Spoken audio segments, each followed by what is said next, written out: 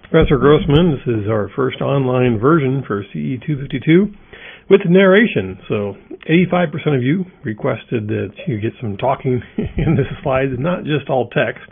That probably makes sense. All right. So let's hope it's worth the effort and that you learn something from the extra talking in this, which I think you will. So our agenda today, we're going to talk about level of service. And if you remember back 2 weeks ago when we were in spring break or before spring break, we did freeway level of service, and then we did multi-lane road level of service, and now we're doing the two-way road level of service. So that's 2 lanes, one in each direction. So the smaller roads, like a state highway kind of thing, city streets, that sorts. Or what we're looking at today. Homework 6 was assigned. It's due tonight, Monday, March 16th. Hopefully you didn't forget that, and Blackboard will remind you. I saw about 60% of you already have it turned in, so that's great. Through that, the project, still not quite sure what to do about the project since we're online only. Most likely we can still do it. We have to do more individual projects. I'm going to read through the handout for that and make some changes in the next couple of days, so probably by Wednesday I'll have a handout for you adapted from last year's. About how we're going to do the project. I saw at least one email about an idea on a project. I didn't miss that. I'm just still, with our new paradigm here, doing online only, trying to figure out, what to do. We may remove the project and assign the points to other things through that. Well, about 25% of you indicated in the survey that you do not have your textbook with you, and that you returned home either before or after spring break or during spring break and weren't able to make it back through campus to get your book. So the one option is you can rent for I think 120 days. You can rent the textbook. There's a link here, and if you open up the notes in there, that should be a hot link. You should be able to click that link there. Otherwise, just search Wiley Mannering, and we're doing the 6th edition. That's the edition of our book. I'll take you to the Wiley homepage, and then it's $20. And you can rent the textbook from there. So we will need to read stuff out of it. I thought there was an online version. It turned out it's a different textbook. It's got similar things in it. It's about traffic and all that, but it's not our textbook.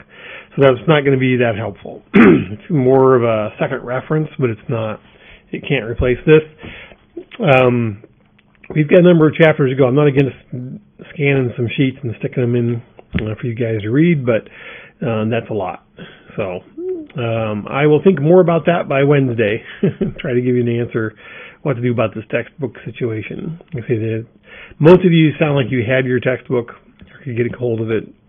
Through that, we do have a few in that. So thanks for filling out the quiz, class survey or questionnaire, whatever I called it. It was helpful to get an idea what to know. I was hoping only 10 of you or 10% of you would want the narration, and I could save all this time. But anyway. It's not that bad. So let's go on with narration. Feel free to send me emails or give me comments on the YouTube page about what works or doesn't work for you. Can you hear it well? Is the video quality all right? Is this a terrible format? You hate hearing me talk? Anything like that, stuff that can help. Well, hopefully constructive criticism, right? Don't make me cry. Like I say, sending me email is probably the best way. In direct, I'm not sure I read my comments on YouTube. I'm not really a YouTuber, as you might have guessed. All right.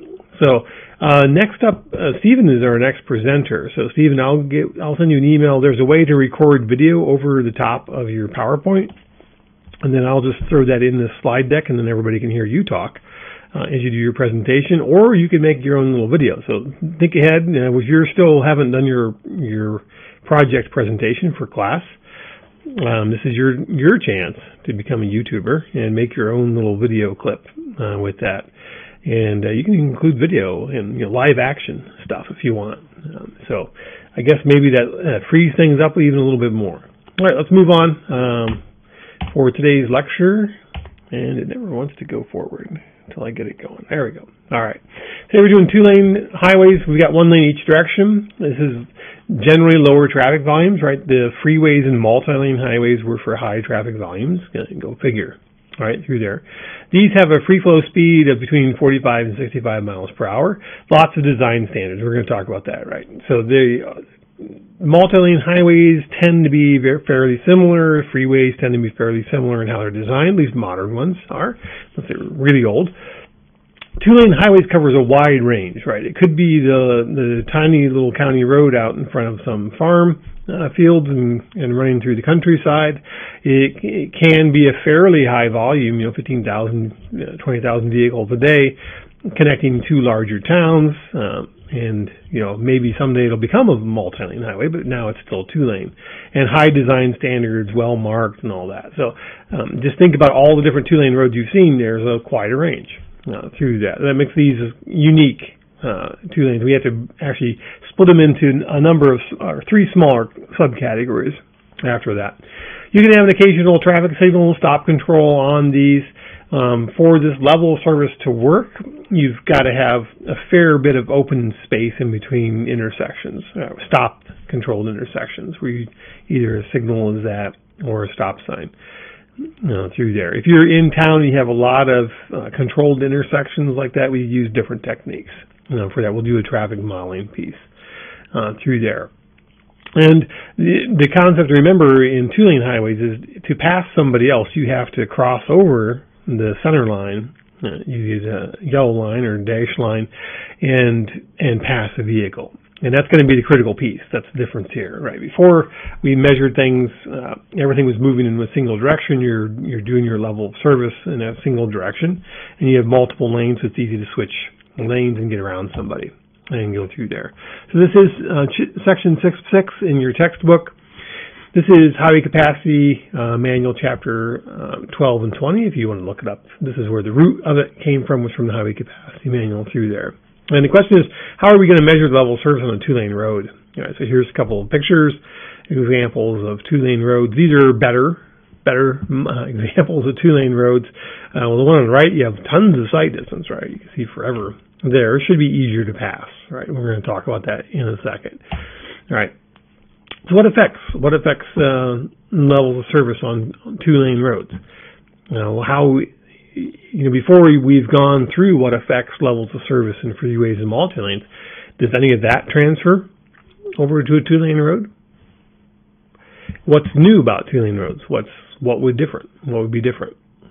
Right. So what I just talked about, one of them is that you have to cross the center line to pass. Right. So if you're thinking about driving anywhere, if you're on a two-lane road, one of the things that's a hindrance to you that would lower your level of service or lower the traffic flow rate through that, or your travel times, however you want to measure that, or what piece of it fits in your head you think affects that level of service that you feel the most. One of it could be get stuck behind slow cars, right? And so that's going to be a big piece of level of service. Some of the things that transfer that are the same that we've done before is lane width, shoulder widths, sight distances, things like that. That's that feeling of safety you have as a driver, which will affect how fast you can drive or want to drive and how safe you feel. And so that's a level of service piece through that. So those are some of the factors that transfer. Again, the new one is that to get around anybody, to keep free-flowing movement going, is you have to cross the center line and move into the other lane through that. And so then the question comes up is, how often can you pass? And that's going to be a big feature. So keep looking for that. There's a little foreshadowing as we go through two-lane highways, right? So here's some examples. These are from national parks, all right? So here's some two-lane highways. Here are some wide open ones, higher design standards. It has a little bit of a shoulder there, very straight, lots of sight distance through that. And then this is also a two-lane highway, and a little bit different design standard, right? There is, no over here on the right shoulder, there is no shoulder there. You're right up into the rocks, right? This is a national park. This might be Zion through there. Still two-lane highway, right? So that's still within our range, right? Two-lane highways, again, it covers a wide range of design standards. Here's the 10% grades with 5 mile-per-hour switchbacks. They're really steep, and it's gravel. Right, so parts of it are gravel. This whole road isn't all gravel, but parts of it are, right, through there. This is still two-lane highway, right? So that's kind of cool. This pops up out of nowhere. This is in southern Utah, right before you go into the Valley of the Gods, if you're headed south, up here on the rim is to the north, and then off this direction is to the south. And so you're just driving along through this scrub area with a bunch of bushes through there, and all of a sudden you come up on the lip of this plateau, and down this little switchback you go. And it is 5 miles per hour, and it is gravel in spots, and it's a little hairy, right? You might have to have a strong stomach if you're on the outside in the passenger seat if you're headed south along that road through there. That's still a 2-lane road, right? And that is covered somewhat in our levels of service through this. So a wide range of roads is the main thing to keep in mind there. How should we measure the level of service on a 2-lane road? We've got free flow speed is what we're going to look at. We're going to look at lane width, lateral clearance, that's your shoulders, your shoulder width, and how many access points, how many driveways. So that should sound very familiar because we've done not access points, but everything else was in freeways. Access points and those other things were all in multi-lane highways.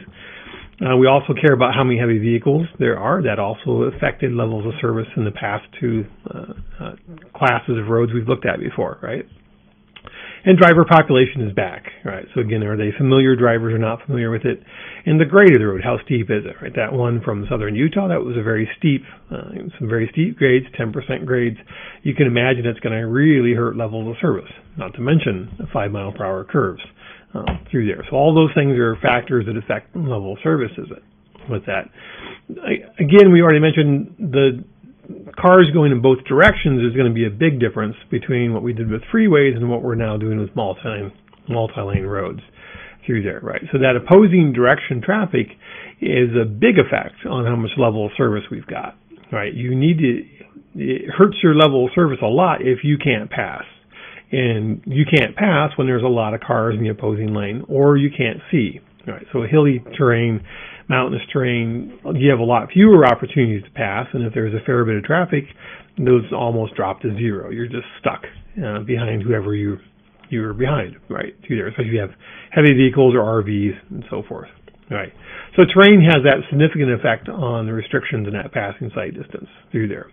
And because there's such a range in 2-lane roads, we split them into 3 different classes, and the highway capacity manual breaks out those for us.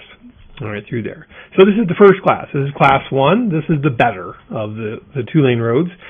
These are ones where motors are trying to get somewhere, right? So some of those roads we had pictures of before were major links and long links, but they were major links between bigger populations, like that one road within the Valley of the Gods there with the plateaus in the distance and very straight. That road is connecting Moab down into Arizona towards the Grand Canyon, right? So there's a fair bit of traffic on that road usually, and a lot of Instagrammers like to stop there and get pictures taken in that long straight stretch there. So that's a fairly famous piece of road through that. Not enough traffic to warrant a freeway, but it's still people are expecting to go somewhere, and that's hours in between those two cities where they're headed, Flagstaff to Moab. They expect to be traveling high speeds through there. And they don't like being stuck behind other people, so you wouldn't expect on a Class 1 road to have to be trapped and not be able to pass for too long, right? Inner city routes, like I just mentioned, those are what this would normally include. Primary arterials, you're connecting major traffic generators between that. It could be daily commuter routes, and it's a primary link within the state or the national highway network. So these are high-end, important 2-lane roads. Through there. Class 2 is as you might guess, one step down, right? So motorists aren't necessarily expecting to always be going 55 or 60 or whatever the speed limit is in that area. It's not always expected that you can travel at high speeds. Typically shorter routes may be passing through rugged terrain, right? So you would not expect to be able to maintain those high speeds and lower travel times through that, right?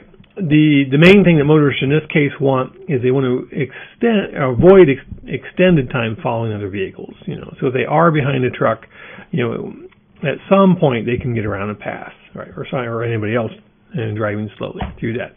And then finally is our Class 3 roads, which are the lowest quality, the lowest expectations are on Class 3 roads.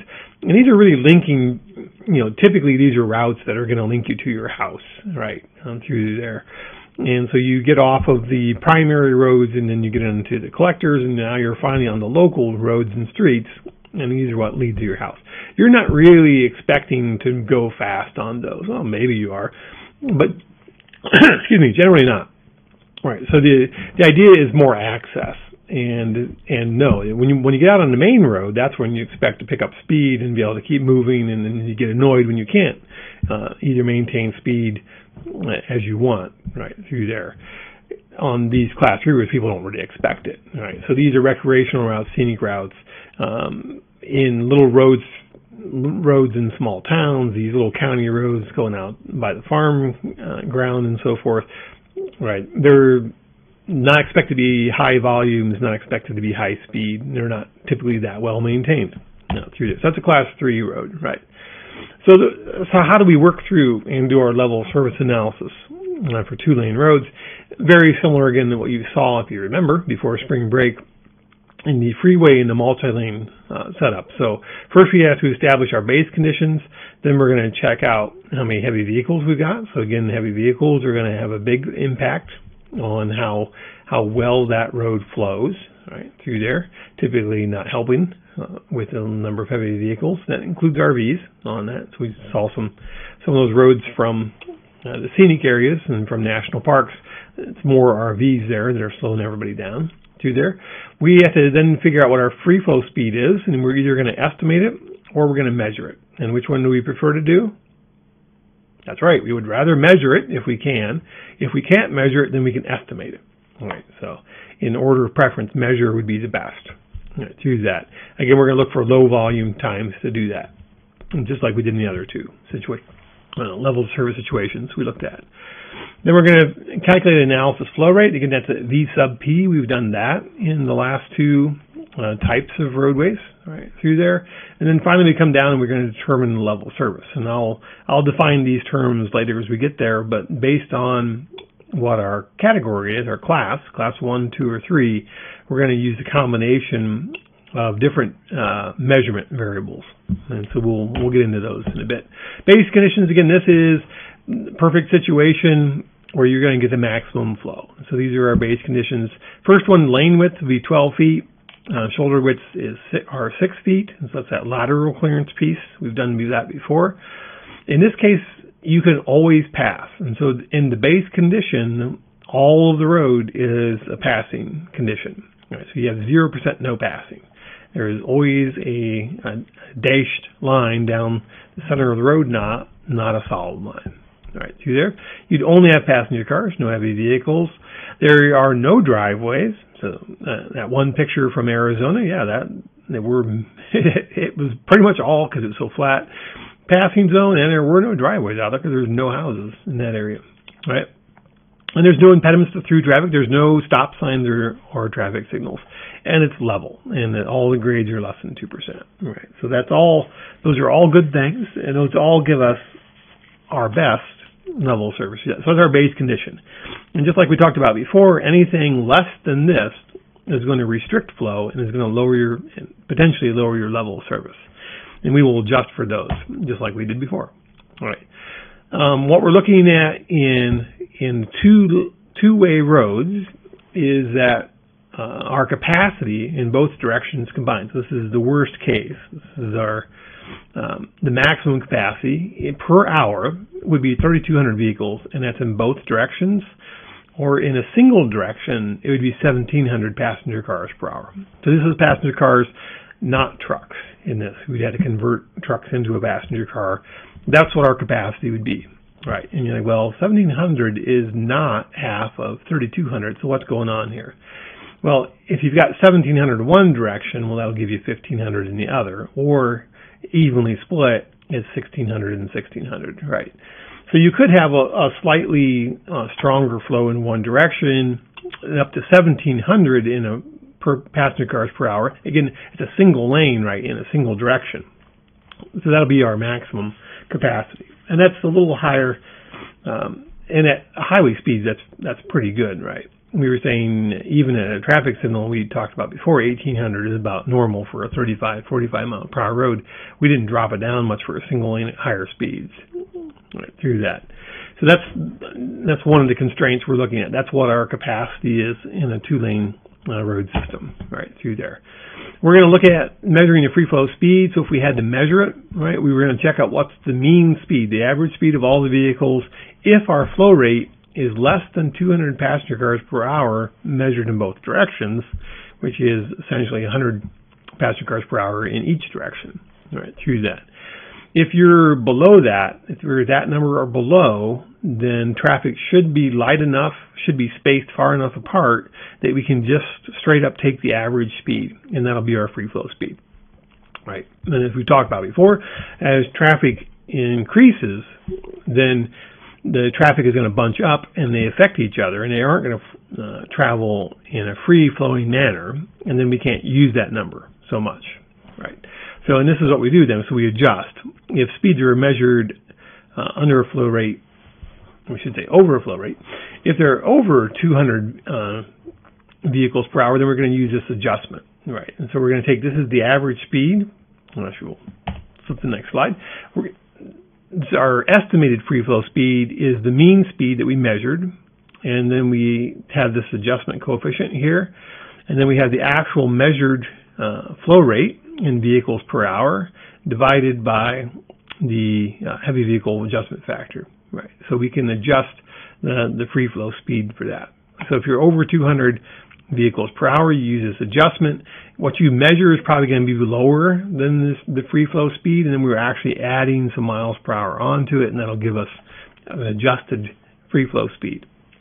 I'll do that. So it's not always, sometimes hard to find a period when you're below that 200 vehicles per hour to measure it. And so if you do, then you can use that adjustment factor. All right. So, and then this will look fairly similar. It's a few less terms than we did before for multi-lane, but our free flow speed then could be our estimated, our base free flow speed, BFFS, and then we're going to subtract off some number of miles per hour for the lane and shoulder width. So our factor for lane and shoulder width here, and we're also going to subtract off some mile per hour for the number of access points we've got. And luckily, we've got tables that show us that the same as they had before, right? And so this one's a little different than we did for multi-lane. This one's got lane width over here on the left column, and then we've got a shoulder width here, and so you enter the matrix, and you pick out, this is the number of miles per hour reduction in free flow speed. So if we had a lane width that was 10.5 and a shoulder width that was 3, we would end up here, we would subtract 3.7 miles per hour off of our base free flow speed. Right, through that. Access points, how many we've got per mile. This is, again, a chart. We use the same thing for multi-lane roads, the same kind of chart for those. So again, if you had 10 access points, you'd subtract off 2.5 miles per hour, and so forth and so on. And the access point is either a public road or a driveway through that. Then this should look fairly familiar too. So here is our V sub P, right? So that's our passenger car equivalent flow rate through there. But we start with the raw, I guess the gross number of vehicles counted, capital V. And we've talked about that before too. So that's your peak hour volume, including all types of vehicles, trucks, RVs, any kind of vehicle. But here's our peak hour factor that adjusts for the peak 15 minutes out of that hour. Here's our grade adjustment factor, whoops, right there. And then we've got our heavy vehicle factor. And so you should be familiar with these two, or at least the heavy vehicle factor one. The grade adjustment factor is new. We can relate that capital V, that gross number of vehicles who pass an hour, then to an equivalent number of passenger cars. And that's what we really want. We want that V sub P. All right, through here. So for grades, this is how we look at it. So for our average, here's our flow rate. And so by flow rate, and then we come here in rolling terrain, we would say we've got about a 0.9. Our factor is about 0.9 through there. In a level terrain, it's probably not being adjusted at all. And you can see that. I'm not sure why we even include level terrain in here, but we did. But the rolling terrain is what matters, right? And so this is our average speed adjustment factor, our F sub G, and then this is our percent time spent following adjustment factor We're going to talk about that more later. The idea is that this is how percent time spent following, PTSF. That's one of the terms you're going to read later. PTSF is how long you're stuck behind the car in front of you on average. What's the expectation that you're going to be following somebody else through this whole time through there. And in rolling terrain, if you're less than 100 vehicles per hour, maybe 73% of the time you're stuck behind somebody. As the flow rate increases, more of that time you can expect to follow someone else, right? You're going to be stuck behind another car, and so you can see that these numbers jump up then as we go through there. Right. So for heavy vehicles, this is our equivalency factors for trucks and RVs, and that fits into the F sub 8 VH equation that we use. And so this is our trucks and buses, RET, RVs. For all flows, just use these, right?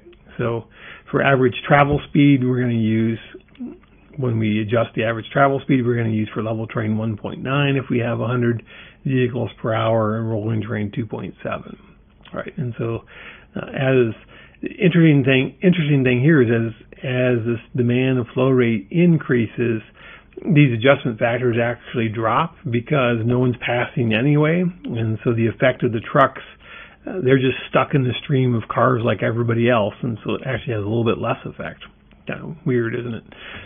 Through there, you can see the same thing in rolling terrain. They start out with a much bigger difference because in light traffic, the truck in its troubles and going up and down hills is going to make a bigger difference than it is in heavy traffic. And it still slows people down a little bit, but at this point, you're all just stuck in traffic and you're all just following along anyway, right? So it's kind of interesting how those tables work, right? Through there. So those are the tables. The book describes those in a lot better detail and shows how to plug those into it, right? So now we talked about these factors.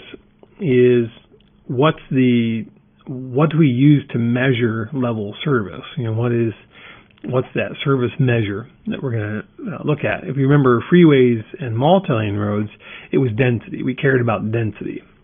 So over a certain vehicles per lane per mile, I think density, vehicles, passenger cars per lane per mile, we would pick out what our level of service was, and that's how we define level of service.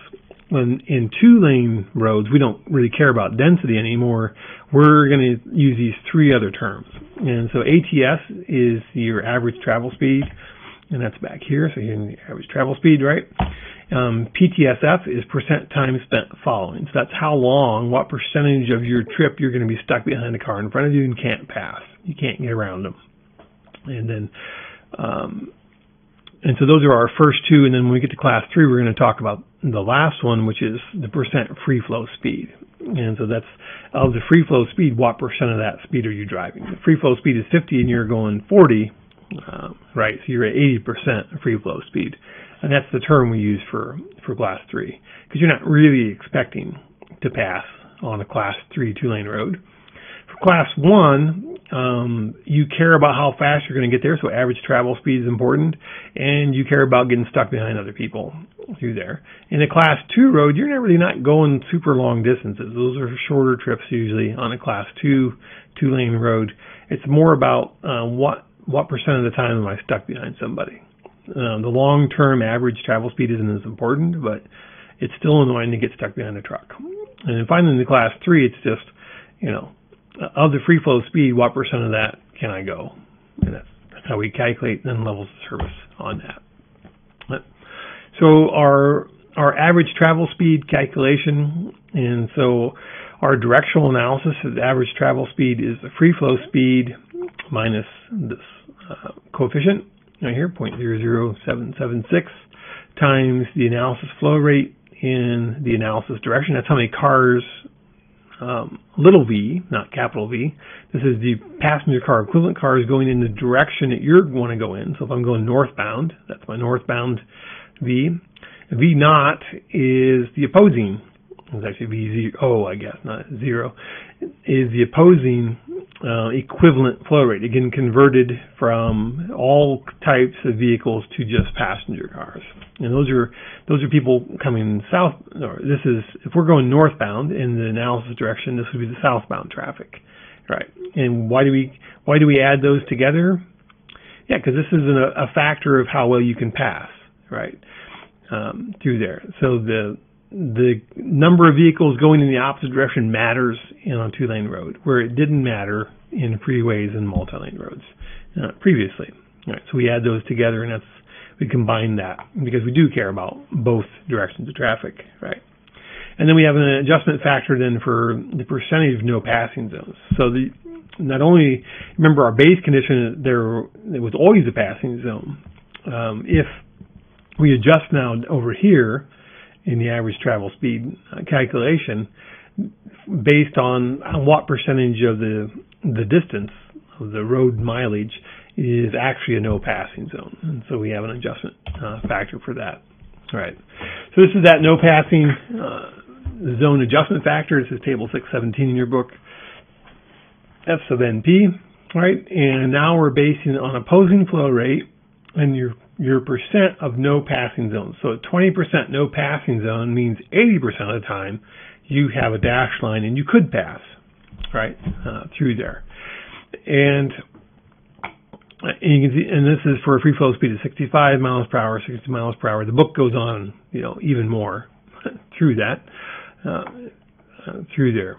And so if you've got 80% no passing, which is that you can rarely pass, right, you're going to have a fairly high reduction in that free flow speed, right? So this is our factor that we're calculating. The FNP just drops in here, right? So we're subtracting that number off of the free flow speed. We're subtracting that number off of there. This is in miles per hour. So we're subtracting these miles per hour off of whatever that free flow speed was that we knew before, which could have been measured or could have been calculated through that. All right, and then we base it on the opposing flow rate. So if I'm going northbound, this is the southbound number of vehicles through there. Again, and why? Because the opposing flow rate is however many cars there are over here, they are closing that window of being able to pass. All right, so even though I may have, in this case, there's only 20% no passing zones, but if I have a high volume of traffic, I'm never going to get around them through that. And if there's never, it's kind of odd how these are relatively similar. Again, at high volume, opposing volumes, there was never a chance you were going to pass anyway. So it doesn't really matter how many passing zones you had, because you're just at 1,600 oncoming vehicles per hour. There's never a gap big enough for you to pass. That's kind of what we're looking at here. So if you know what your opposing flow rate is, say it's 600, and it's a 60% no passing zone, you'd subtract 1.7 miles per hour from this equation off of your free flow speed. That's how you'd find out your average travel speed through that. Percent time spent following, we've got more adjustments. I will say this, the two-lane roads are a real bear, and it seems like an endless calculations through this, because each step has its own calculations as you go through it. All right. So the percent time spent following, you start with your base percent time spent following in the analysis direction, and so that's what you have your base rate, and now you're going to adjust that for that percentage of no passing zones, and you're going to take your adjusted volume, your passenger car volume in northbound, divided by northbound plus southbound. So this is a ratio of the people going in the same direction you're going in. And that will give you then, eventually, plug this all through, that will give you the percent time spent following you, your estimated percent of the time that you're stuck behind another car, right, through that. Right. So that's, all right, so this equation, what's this base percent time spent following? We haven't seen that before. How do you find that? Well, that's this equation, right? So one more equation through that. Like I say, two-lane roads is not easy, right? So to find that, we take 100 times 1 minus the natural log, right, of A times V, the B over D, right? And so that's our analysis flow direction. We picked these coefficients A and B are popped out of another table. So we look for another table to find that out. V sub D is the number of people going northbound, if that's the direction we were headed, right? And that's passenger car equivalent. So you already corrected for the number of trucks, and you have passenger cars only. Now we have to look up coefficients A and B through there. Whew. All right, so that'll be in table 619. So look that up there. So and then we're back here. This is our no passing adjustment. We saw that. This is that's this guy, right? So here's our no passing adjustment, FNP. That's from this table. This is 618 table, and so it's a whole different table, right? Before that. So once again, this is very cumbersome, right? And this time we're looking at the two-way flow rate, not just the opposite. The last table we looked at was just the opposite flow rate. Now we're combining the analysis direction D and the opposing direction O in there. And we're combining them together. You can see these numbers are much bigger. They're almost twice as much as before. Right, do that. Here's those coefficients, right? So this is that table we were looking for. And so now we're just looking at opposing flow rate. At 600, here would be the A coefficient and the B coefficient. We're going to plug in to that equation. Right, here's our A and our B. We're going to plug those two into there. Right, so we're confused yet? Yeah. No, so these, it is a really long process to do two-lane roads. Just be really careful. You read these titles up here in the tables, right? So you remember that some of them are opposing flow rate, some of them are the two-way flow rate. So be careful. It pays to pay attention in those tables because it is confusing and they look very similar, but they suddenly switch definitions on you, right? Whew. Okay, finally, the last term we haven't done is for class 3 roads. We've got the percent of the free flow speed that you're able to travel. So if the free flow speed is 45, what percent of that can I go? And that's how you... For a class 3 road, that's how we would judge how well that road's working. Right? If you only go half of free flow speed, that's not very good, right? We're not happy about that. All right. So our percent of free flow speed is the average travel speed over the free flow speed. So we're just doing that ratio, and that's what we base the class 3 level of service on. Right? Do that, and we've already seen an equation for how to calculate the average travel speed through the analysis direction. And the free flow speed, we can also measure or estimate that through that. All of this comes down to table 620, which is where we can determine, this gives us the zones for each level of service. So finally, we get level of service through that. So it is a lot of calculations. We finally get to this point, right? It's tricky. Class 1 is an odd one. Class 1, both of these columns have to be correct for you to be that level of service. All right. Class 2, you only have one thing, percent time spent following. And class 3, you only have one thing, which is the percentage of free flow speed. It's like in this case, class 3, this is easier examples. If you've got a 93% of free flow speed that you're able to travel, you're level service A. Right? If you're below 91.7, you're level service B.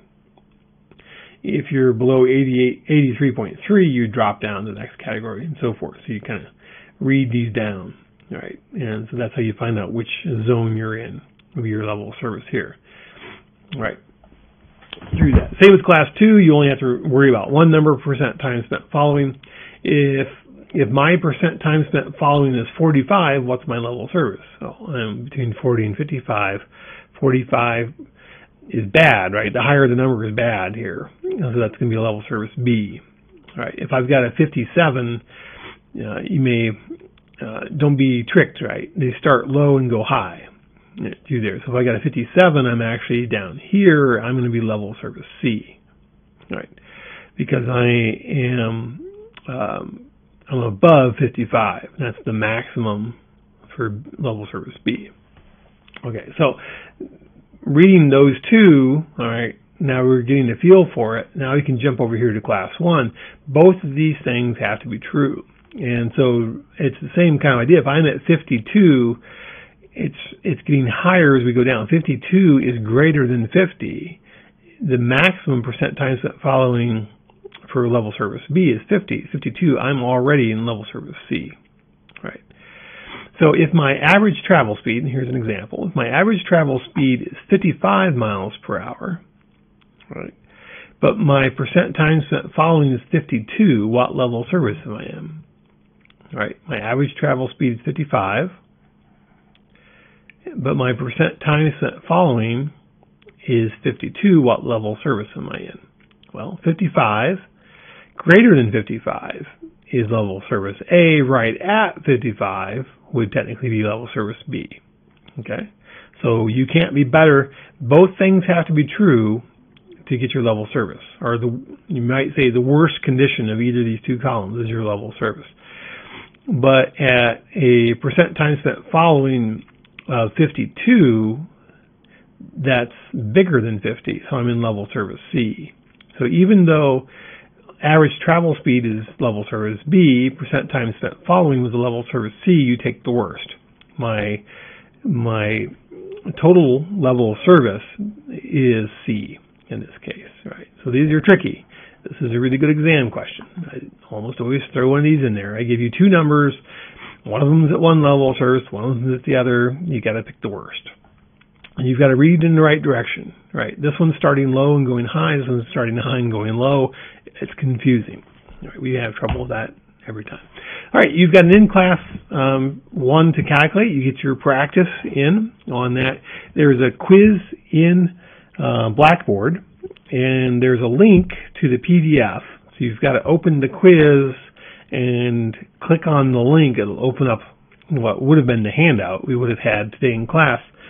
Through there, read through it, actually enter your answers, though, in the Blackboard quiz. You're going to pick a level of service A through D, and you're going to choose one of those, and it'll automatically grade and all that through there. So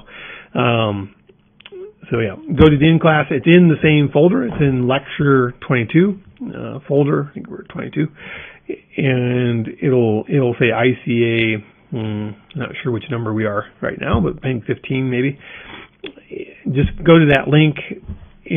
That's a quiz type in Blackboard. Inside that is a link then to the actual handout that you can pop up and read and then answer the question or that. So hope that works. Let me know how this goes, right? If you can hear me well, if you can see things well, if the clarity is good enough, I'm going to post this on YouTube and then put a link here inside the folder through that so you can actually you can flip through the lectures eventually on YouTube as we develop more of these, or you can come back into Blackboard and come into the individual lecture folder and then click the link in there. So either way should work fine. All right, we'll see you next time.